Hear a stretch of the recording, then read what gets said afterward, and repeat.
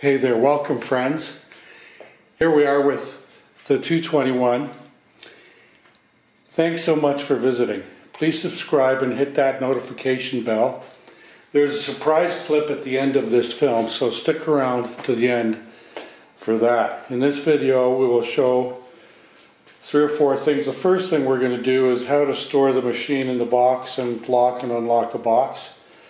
Secondly, we will remove and replace the bulb and talk about the light switch. Thirdly, we are able to turn on the light but get no response from the motor, so we'll look at that. And at the end, like I said earlier, we have a surprise clip for us, which I think we'll all enjoy. So thanks for stopping in, thanks for watching, and please do subscribe.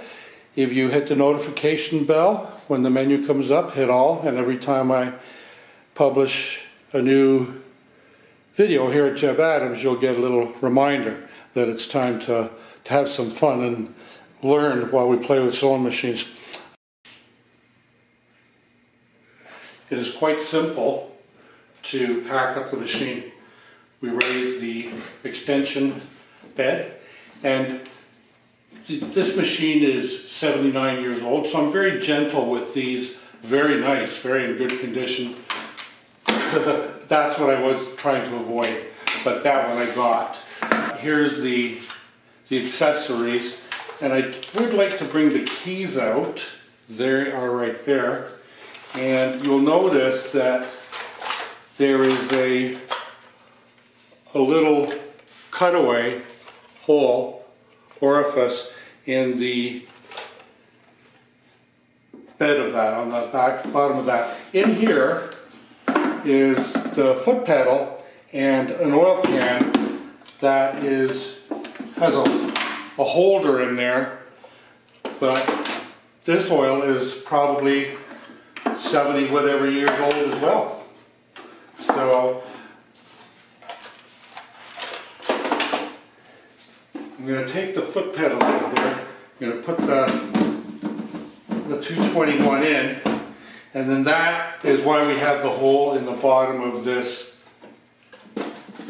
top part. And it doesn't feel like it's seating quite correctly. There, we'll try that there. I think we got it there. Now that needs to be down there like that, very somewhat gently. And there we close those, and here are the keys. So we'll play with this for a minute. See, it says keys. Oops, and there they are.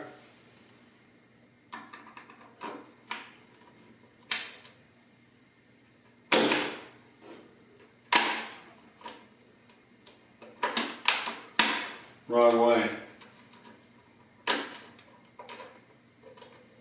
Yes, it's locked now. So I'll unlock it. Good enough. Now we'll go over here. That's still unlocked. There, I felt it rotate. I felt the bolt or whatever inside there. That's locked there now. So it locks. This, this sewing machine, this whole kit here it's in quite good condition. And I would say on a 10, I think an 8.5 or a 9. But I'm not a professional, I'm just speculating, I'm guessing. But I think the original receipt with the purchasers and sellers details, I think that could possibly add a lot of value. So there we have it. There's the sewing machine put away. Here's the light switch, and it is just a light switch. It just controls the light. We are looking at the singer name on the Singer light.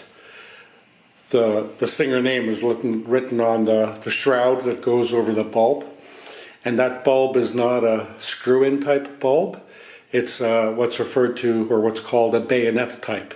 You push it in until you feel a little bit of gentle pushback, and then you turn it usually to the right.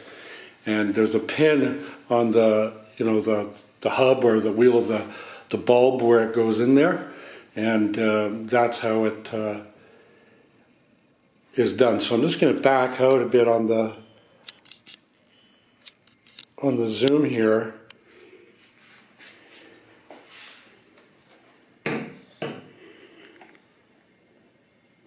There, I think we can still see. So what I'm doing is I'm pushing in, and I've turned, and I am right-handed, and even though I'm right-handed, it has come out. So, okay, so there you see the bulb in there, and if I want to remove it, I push it in, and I turn it to the left, and it comes out, and you can see the two contacts there. If I want to replace it, I'll line it up until I feel these posts, one here, one there, line up with the slots. It'll go into the slot, and I'm turning it to the right because when I get it lined into the slots, there we go, this is the slots. Now I'm going to move it to the right, and it should be tight. It wasn't the first time there. It's tight there now. So that's how that's done. I hope you're able to see what I was doing there.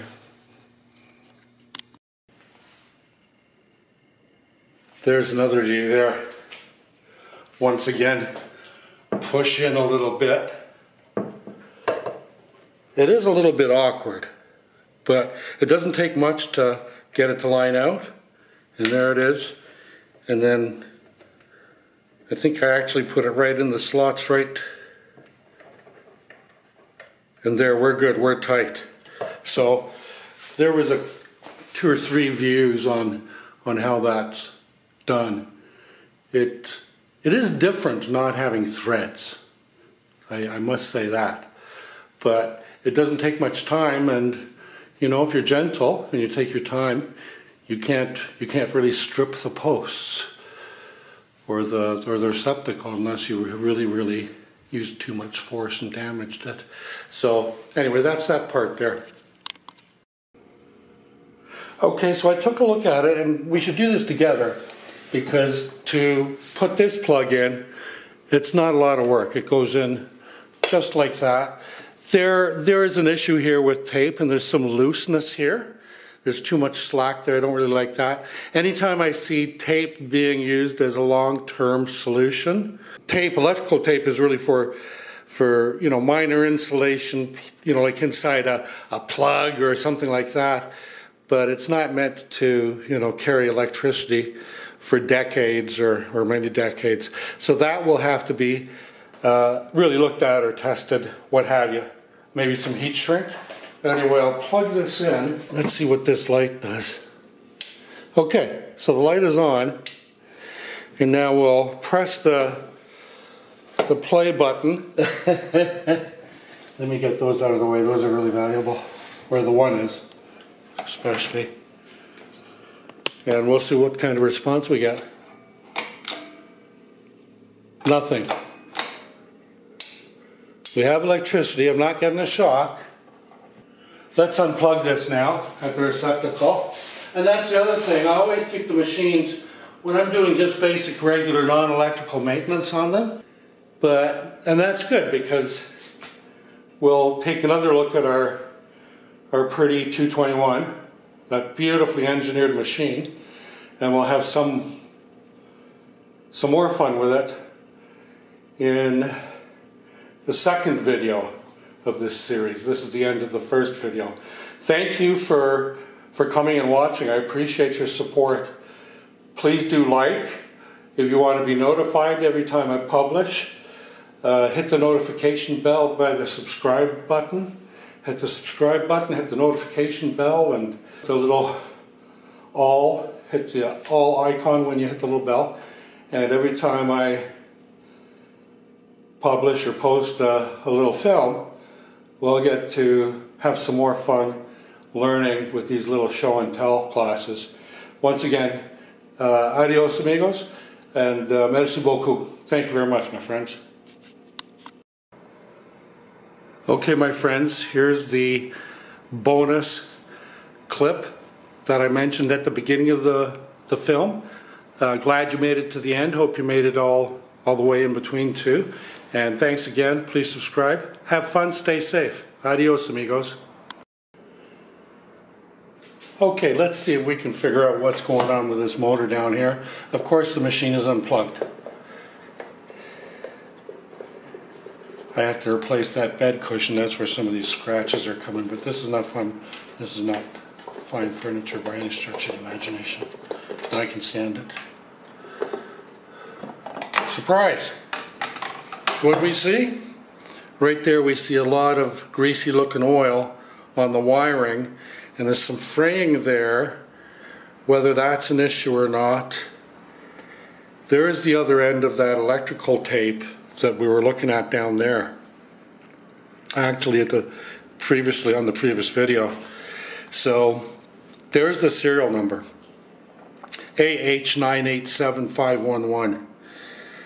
So that's an issue. That's why our motor isn't working. It's shorted out or something. I shouldn't speculate because we'll have to investigate, and then we'll have to make sure that we put it all back together good and well.